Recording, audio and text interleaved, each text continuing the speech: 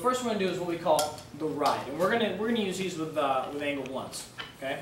Just because it's the easiest to see, and it also makes everything else, like we talked about, the shorter, more simpler angles, even more simple. So he's going to send the angle 1, okay? And we're going to ride right in. Notice how I go right to the target. And a lot of people, when they ride, they do this. It's not riding. That's just being on top. I want to ride this hand in. Also notice, where's my body? Off to the side. Off to the side, that's right. Okay.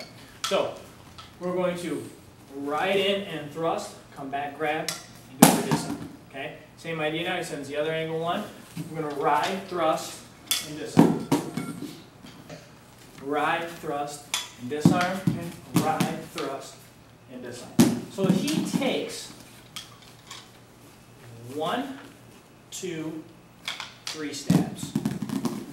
1, 2, 3 stabs. Right? That's going to help him loosen up. And that's definitely going to help him loosen up. Okay?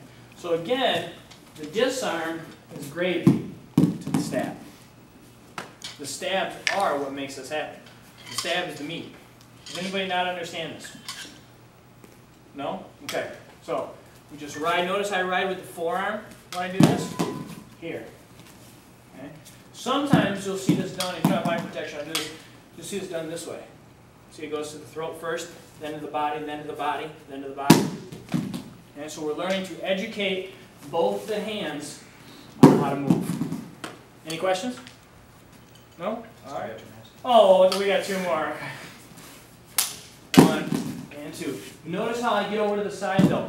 I don't want to stand in front of them for this. Okay? No standing in front. Get those feet moving. Right.